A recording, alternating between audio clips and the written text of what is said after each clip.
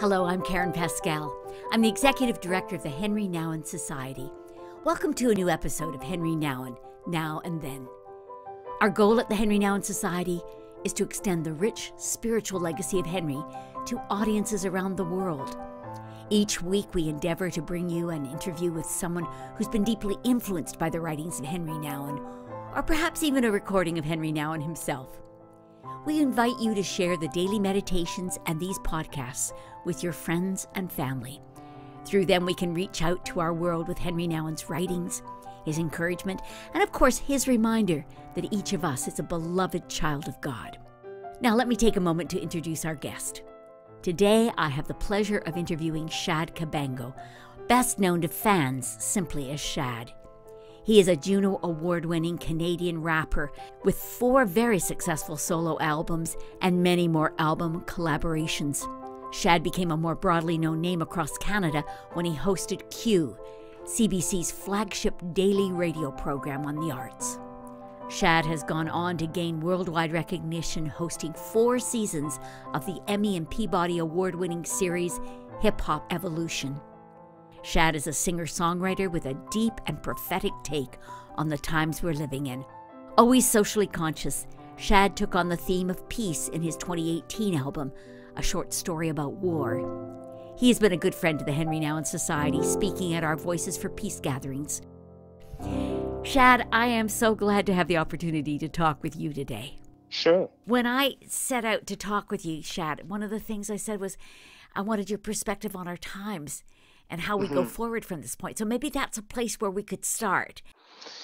Well, my sense is that a lot is changing really fast and that we're struggling, that we can't keep up as human beings, and we and our institutions are not kind of equipped to keep up with all the changes. And by that I mean the way technology is shaping who we are and is shaping how we relate to each other.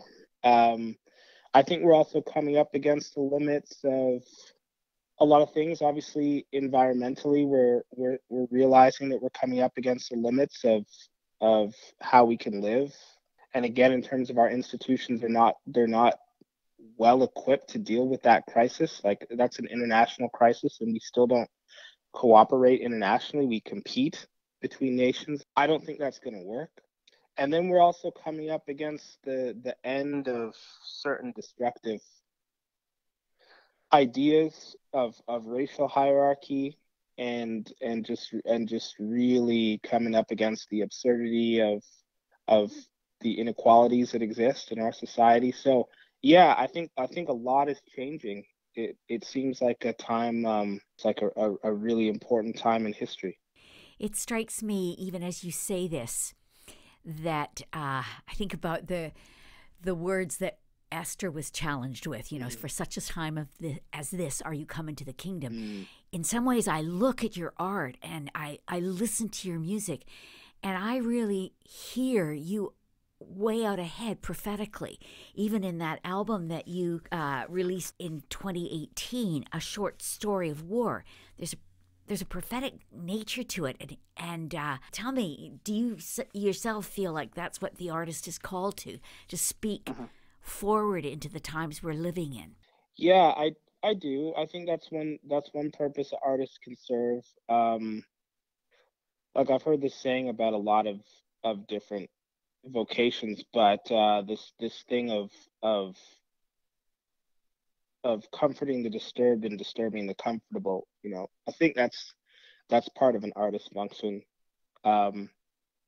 I think part of an artist's function is to tell new stories, come up with new ways for us to look at ourselves and each other and the world. That's important. That was something I tried to do with this album. Like, if you think about the climate now in terms of discourse, right? It's just so obviously polarized, and it's difficult for us to hear one another. And I feel like new stories just help us look at each other differently, help us look at the issues differently, help us look at ourselves differently. And by differently, I mean kind of the same old story that's kind of at the heart of of the struggle, that we have as human beings to relate to one another and connect and cooperate. But just a new way of seeing that challenge.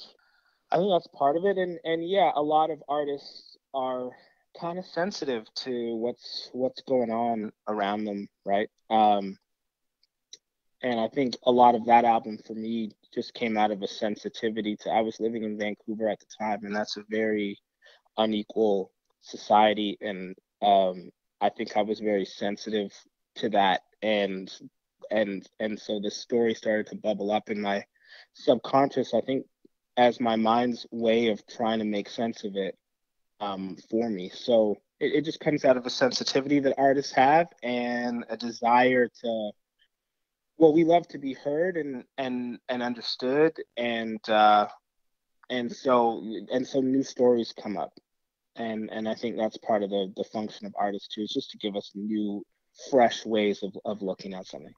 Now, one of the things I've loved about your work is you're so collaborative. You are also somebody who in a way shares the light and brings light to other artists that you see are speaking in a brilliant and fresh way, and you come together. I love that collaborative aspect of what you're doing. I want to ask you, this has been an interesting time. We've lived through now almost a year of pandemic. It's not quite there, but Hmm. that has shut a lot of things down. Clearly, any plans to go touring and all those kinds of things that would have been part of moving forward had to draw back. What's been happening for you in the midst of this? How are you dealing with this time, and is it a fertile time for you? It's been hard just as a social creature. I miss people. Um, when I think at the end of the day, oh, how was today? Well, usually I feel pretty fine about it, but at the end of a week or so, I do miss people. I get tired in a strange way. I get tired not from not getting enough rest, but I get tired from not getting enough of the things that give me energy, which is people. So I do miss that. Yeah, I'm a very social person by nature and collaborative, like you said. So yeah, I miss that. As far as inspiration goes, I've been missing some creative inspiration precisely because of that, because I'm not, in touch with people. But on the other hand, there's been a nice freedom at moments to respond creatively in whatever way just sort of comes to me. Um, by which I mean, because I have a career as a rapper, it's like I get into the cycle of doing that professionally. Like, I make an album, I tour the album, and then I maybe have a bit of a fallow period, and then I'm doing it again. Whereas now, because that routine is gone, um, I found myself like writing more kind of essays and just making silly stuff on Instagram to entertain people. Just really creating whatever I intuitively feel like creating, which has been cool to get in touch with, and just get in touch with the fact that, left to my own devices, this is just what I'll do. If you give me time, I will just like really want to connect with people and want to share something that I've made. So it was cool to get in touch with that. But no, I wouldn't call it a particularly inspired time for me creatively. I really don't. Um, yeah, I don't have too much energy to create because I don't get energy from people. Well, I will say that your Instagram postings are quite brilliant. They are really fun and interesting and exciting. And we'll want to post links for everyone to what I want them to discover who you are. We've got an audience that goes right around the world, and I'm sure you're well known, Chad, right around the world. But connecting you to our audience and to an audience that's hungering for meaning as well in this time. I really identify with what you just said about, people feed my energy, and I Hmm. miss that so much. Can I ask you though, during this time period, something really began to focus in, and it was exactly on something you said earlier on the inequities, the unequalness in our society. And Hmm. we saw with banners and marching and wonderful leaders. The whole theme of Black Lives Matter. How has that spoken to you? I mean, you're a person. I look back on what you've written. This is my life work. I don't write verses. I'm talking right versus wrong. There's a fight going on, trying to find the right purpose, trying to find the right person who's at the end of my search. And I would be very interested in hearing from you on this very subject and what it's done for you and what you're thinking. It's been amazing to see, because it's definitely new in my lifetime in terms of like how this movement for Black lives has reached the general consciousness, and become accepted as something to say, as something to champion, as something to to take very seriously. Like it's really, I just think it reached a tipping point. Watching NBA games, for example, this year, and just seeing Black Lives Matter across the middle of the court on the back of jerseys, like this is really unprecedented stuff. Yeah. As far as this tipping into the mainstream, and I'm cautiously optimistic, like all Black people are, but well, this is different. This is new, and part of me thinks that well, once people see a truth, it's hard to unsee it. If that makes sense. Like once that cognitive dissonance is brought up to the surface, it's like it has to be resolved one way or the other. And so I do think, well, I hope that's where our society is at. You look around and you see the inequality. I mean, we all knew that this was it, right? Like, we both live in Toronto. If you ask somebody, oh, what's the poorest neighborhoods in Toronto? Well, it's neighborhoods that are racialized, neighborhoods with a lot of Black people. Like, we all knew this stuff. But the cognitive dissonance of like, why, and is that okay? And like, once that's firmly in people's minds, I think it has to be resolved. At least that's my hope. So I think that's where we're at now.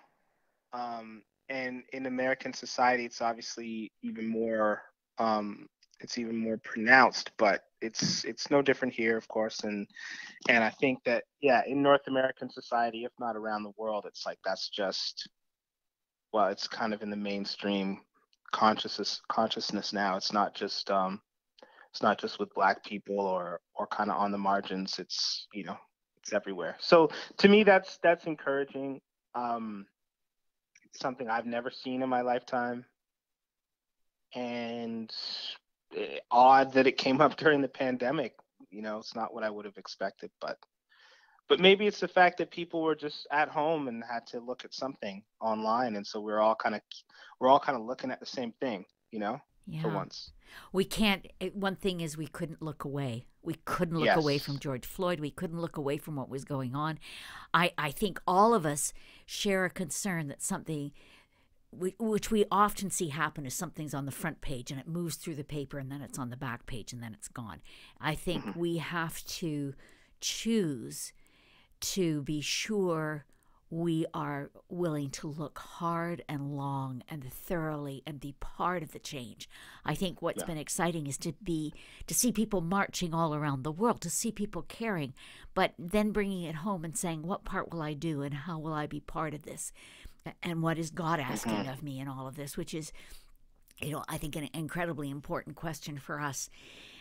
As we're coming into the 25th anniversary of Henri Nouwen's death, which will be next year, 2021, I am struck that we're going to be celebrating and acknowledging what Henri was offering us as a spiritual master. There was a timelessness, a depth, a significance to his voice, especially as he, in a sense, came to grasp belovedness. His belovedness and the belovedness of every single other person. And I'm curious about whether Henri has had any impact on you, whether his writings have been any kind of a resource for you. Yeah, actually, my wife and I are reading one of the books that you gave me. Um, right now, we're reading it. We read together once a week, and just as a way of slowing down and connecting with each other and connecting with our core values. And we're reading Here and Now. Oh, lovely. Yeah. And actually, there's a section that we were just reading about. I think it's in the section about hospitality and hostility, and it talks about poverty of mind and poverty of heart. And I really loved that. It's something that I've thought about in my work just as a performer, as a interviewer, and also just kind of as a public person. I felt this consistent challenge to empty myself. Like on one hand, we get elevated as performers, as entertainers, as artists, but really what people want is our emptiness. They want our poverty of mind and heart, right? Like that's really what we give to people. Like if you love an artist, it's because you like their vulnerability, you like their questions, not their answers. Yeah. So it's something that I thought about before, and kind of a consistent challenge I felt for me in my work. I mean, certainly as an interviewer, it's much of the same, right? Like you have to. It's not a complicated task, but it's not an easy one. You have to empty yourself to create space for somebody else. So, um, yeah. So I really loved reading that because it confirmed something that I've been thinking about for a long time throughout my career, really. But the way that he put it and using that term poverty is such a nice, pointed, challenging way of saying it, in our society that's all about um ultimately all about like accumulation and accumulating wealth in one sense or another, whether that's like education and competence and confidence and wealth in the mind, or a strong reputation or strong um, sense of self or something. So yeah, I just liked that word poverty, throwing that to us as this really strong like countercultural challenge. I just thought it was a beautiful way of putting it. It's interesting because even as I listen to you, I am so struck by in your work as an artist, you really are a standard bearer for, they called it standard bearer for positive rap, but it goes so far beyond that. You've got so much to say. Our audience needs to know about this hip hop evolution, which you're literally through 4 seasons. Are you doing a fifth? Is 2021 going to bring the fifth season of this? Hip hop evolution, by the way, has won Emmys and won, Peabody. It's something people need to see. It's fantastic. But are you going to do a fifth season? I hope we can do a fifth season. We put out the fourth one at the start of 2020, and then everything shut down, obviously. So yeah, if we can resume filming, that'd be awesome, and be able to make another season. But that wouldn't be done for at least a year. So I don't think there'd be anything new until like 2022, even if we did get the chance to make more. But I think the break would be good anyhow, because the show's kind of historical in the sense that what covers 1970 to around the mid 2000s. Uh huh. So I think if we were going to start to cover beyond that, it'd be nice to get a little bit more distance anyway. So I think this is a good time. Fortunately, this kind of just makes sense as far as a time to take a break. But yeah, I'd love to be able to make more, and release some in 2022 or 2023, and cover, you know, into the early 2010s maybe. Oh, that's exciting. That is exciting for your fans and for everybody. And you're an astute voice in this area. Now, another aspect of life for you is you're a growing family.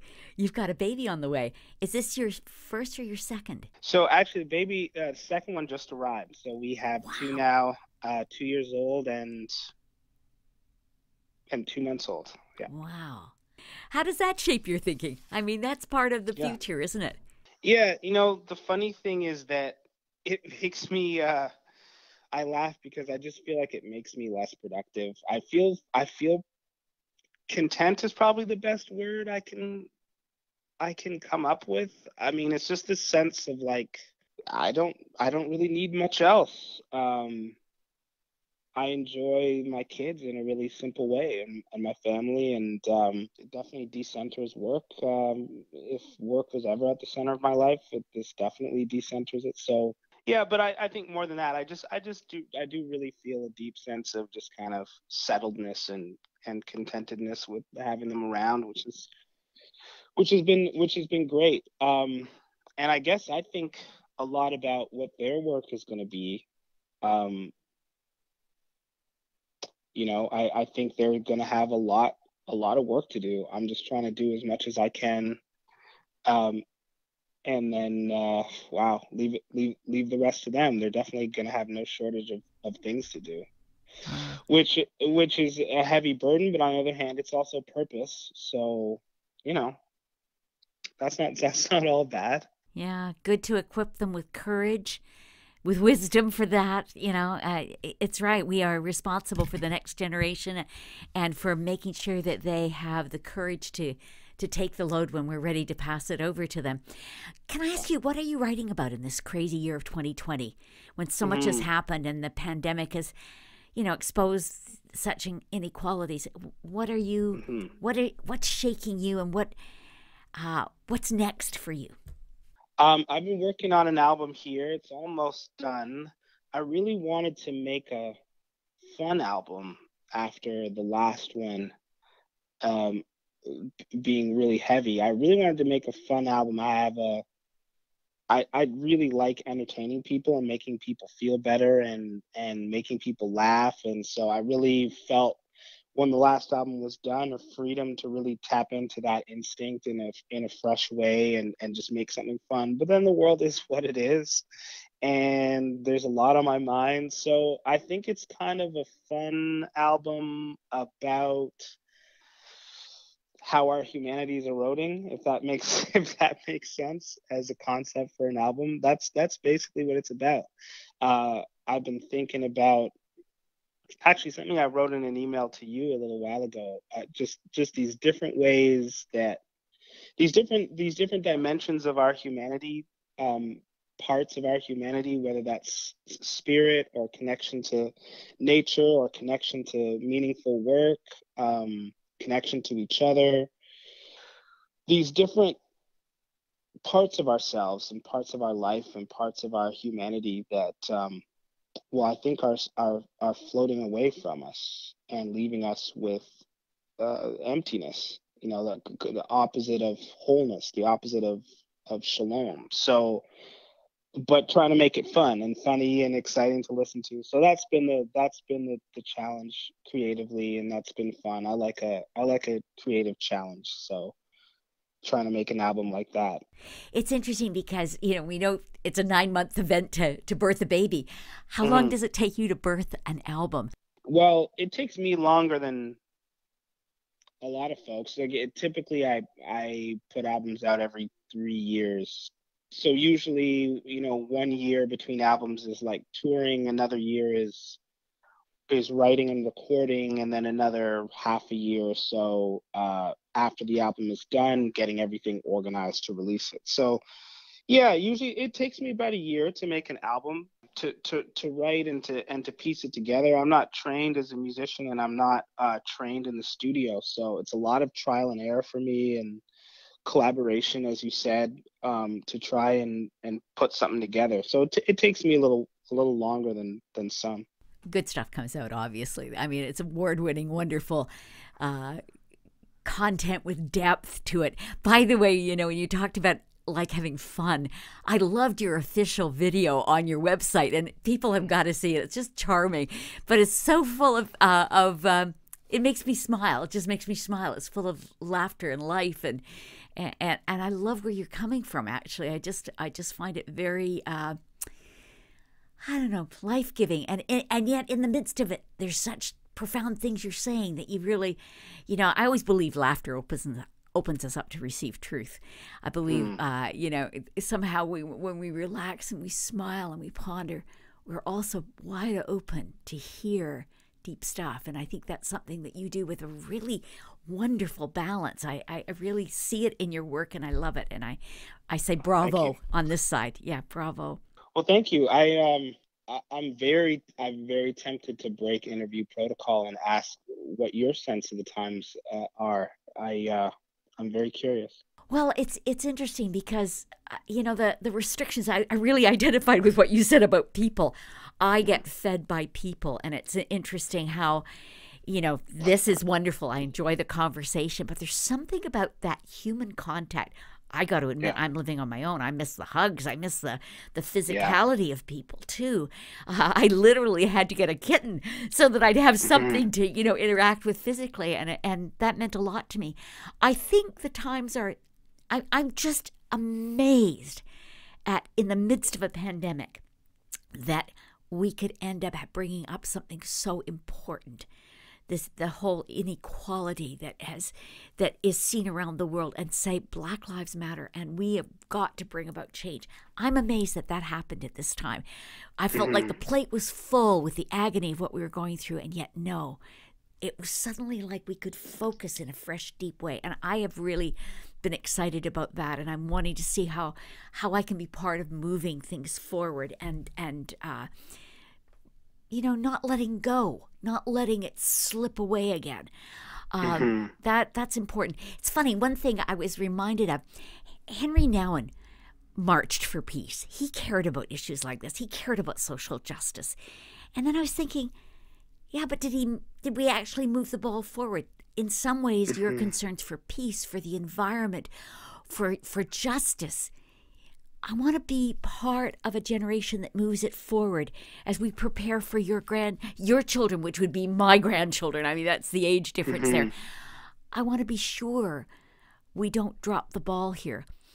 In this, in the last couple of years, one of the things that spoke deeply to me was the Parkland young people. I was so moved by their articulation of the issues. I thought, wow, I wasn't that clever at that age. And I was so spoken to by how they have brought leadership, and the generation coming up that's bringing leadership, that's able to voice this. And I just don't want them to let it go. And I want to be part of helping them hold it and bring it forward. Yeah, it is really, I guess as you're talking, I'm reminded of a scripture in Isaiah. I think I was reading last week, and I'm not sure at all if this is what was intended in it, but there's a verse that says something to the effect of, even our righteousness is like a dirty cloth. And what it made me think of was, it made me think of our systems, again, the interconnectedness of all these things, all these different dimensions of our humanity, all these different systems in our society that are interconnected, and really the challenge that's in front of us as far as addressing racial inequality, or any of these issues, because it's so systemic, right? Yeah. And all this stuff is so deeply ingrained. And I guess what it made me think of is how, this is really a collective project, because we're such an individualistic society. We can be tempted to want to purify ourselves, to try to like make sure we are anti-racist. But we can't, like, it just, that verse made me feel like, you know what, we actually can't be unless we all are. Because this is so embedded in our systems. We actually have to not just free ourselves from this, but free each other from this, or else it doesn't work. It's just, I guess, another lovely reminder of how these different aspects of who we are connected, and how each of us, we're all wrapped up in each other's story. And so these projects that we're undertaking right now, that they really are collective and communal, and there's something I think that's beautiful about that, and deeply good about that, and kind of shakes us out of this Western idea that we can that it's about our individual sin or our individual redemption. No, this is like we actually have to all do it, or else we're all implicated. Very well put. Very well put. That's right. We're under that light of God's honesty in all of this, I think, which is so critical. Yes. This is going to be a crazy question, but given where we are going into this time of year, we're going into 2021. Do you ever make resolutions? Do you ever think in terms of what will this year be for me? Is it one of the things I've always loved about the fact that the new year happens in January is that for me the new year always began in September. I mean, if you've gone to school, that's when the new year began. But I always think it's a time of new beginnings in the midst of our darkest hour, literally. And I love that about where New Year's begin. Do you have any thoughts looking into the year ahead? I don't have any resolutions yet, but I do believe in New Year's resolutions. Just because I believe in momentum, and galvanizing momentum, and marking things, marking time, and we do that with the church calendar, but we can also do it with the new year and some of these dates on the calendar too. I believe in that. Yeah, it's great. It's perfect. So yeah, I have nothing yet on my agenda, but I do always try to think of like, what the new year could be about for me, and try to use January 1st as a way to kind of like launch into it. It's interesting because I think we live on the shoulders of many, of people who have influenced us. We also live on the shoulders of our own lives, where we're here at this moment, and there's this stepping forward. I always love being with people who are in the process of becoming, that there's a next thing. There is the reality of a responsibility that so much has happened in your life. You have incredible credibility. You have incredible gifts, and you have all sorts of recognition for that. But it's almost like you're standing on a new open field, and you say, God, take me forward, take me into it, and use every part of me. And I picture God using you, Shad. I think you're a gift to all of us. I really do. I appreciate that, Karen. Thank you. That's very encouraging. Yeah.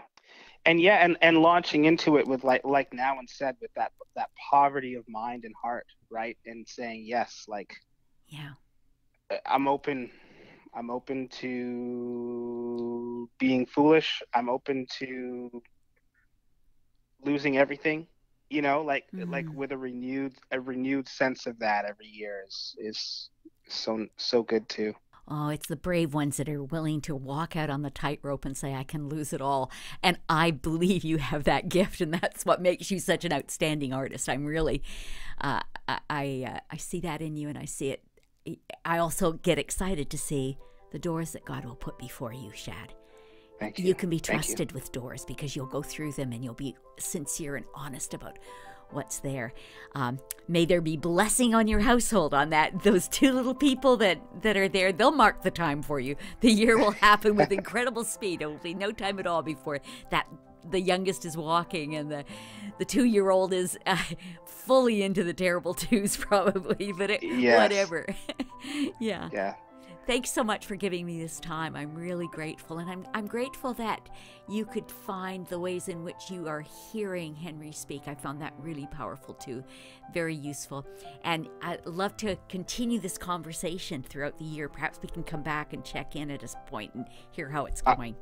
I would love that. Oh, great. Thanks so much, Shad. Really appreciate it. Thanks a lot, Karen. This was great. Thanks. Take care. Bye-bye. Bye. Thank you for listening to today's podcast. I hope this interview with Shad has challenged and encouraged you, and we also hope you'll share it with others who are dear to you. For more resources related to today's podcast, click on the links on the podcast page of our website. You're going to find additional content, book suggestions, links to Shad's site, and additional material might include books to get you started in case you're new to the writings of Henri Nouwen. Thanks for listening. Until next time.